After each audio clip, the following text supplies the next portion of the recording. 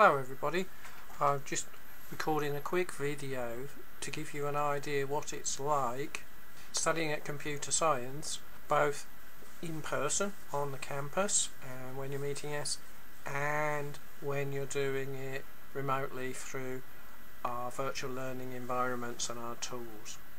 So I've got on my screen now Discord, which we use for talking and contacting students, and many of you are already involved in that at the moment, so it's something that can replace coming to somebody's office and talking to them and have various chats, and some people are doing that, and you can talk to various staff members there and other students as well.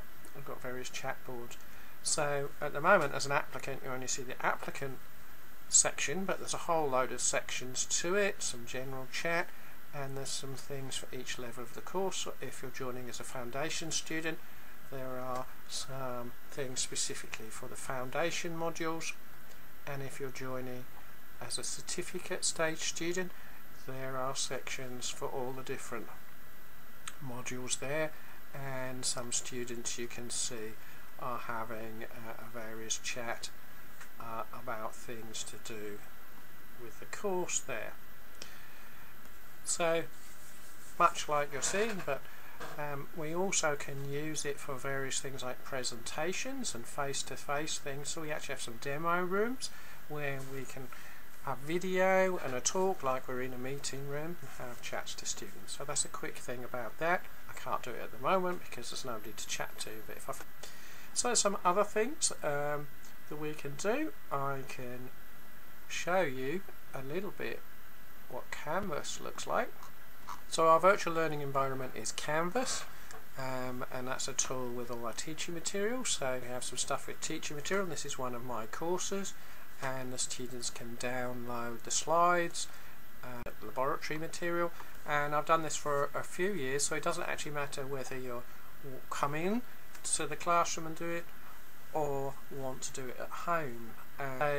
The move to online working actually didn't make a lot of difference for some of the students on my course because they were doing that anyway. And I've got some YouTube videos I've recorded to show students how to do various things, and sets of frequently asked questions showing how to do the different activities on the course, and there are sort of lab sheet that tell instructions how to do various things in the lab, and then when you finish the lab you can submit work from the lab in the box. Whether you're in the lab or at work, I've provided little programs. A student could run a little test on their work that they've done, and this is on the home machine, and so you get access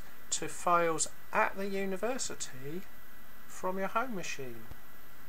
So I've mounted drives from the university containing the student material and my directory where my files are at the university, and here are the files that the students can get hold of to do with my course. So from home you can get full access to all the university things, and the students can then run this little test program. They don't need me there, and it starts to check their work and kind of does some marking.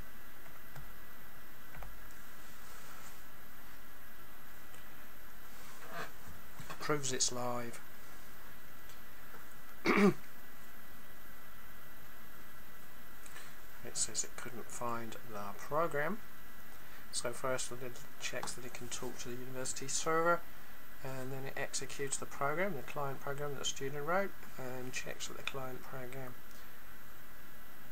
is working, and now we're getting some test results back okay, and then the student could submit their work and saying yeah, that's all okay. So that gives you a brief snapshot of what it's like. You can just get on with your work, you can do the learning, you can write your programs, you can find the results, you can submit them for marking and interact with your lecturers. But we might say, well, what's it like in the classroom? So some pictures of some of my classrooms, and actually there's plenty of space for social distancing, if you wanted to. That actually is one of my classes there, and I think that's students doing my networking class probably, so hi to them. And we could go, well, what's it like, you know, the other way around when I'm teaching? So here's me teaching. Magically get recorded against the 4 o'clock lecture. You can then keep your attendance recorded even though the system is wrong. So, just a brief snapshot of being in the lecture theatre, not being in the lecture theatre. You've got all the material. All of that material I taught would be recorded. Students can access it by just clicking on the recording of the lecture, and there's all the recordings of all the lectures that students can watch whether they were in the room or at home. So as you can see, we've got a complete package that we can teach you, and the transition from working remotely to working the lecture in person and actually being on campus hopefully should be very seamless. Well, it will be very seamless because I've already done it on my courses for quite a few years. So I hope you found that useful, and thanks very much for watching.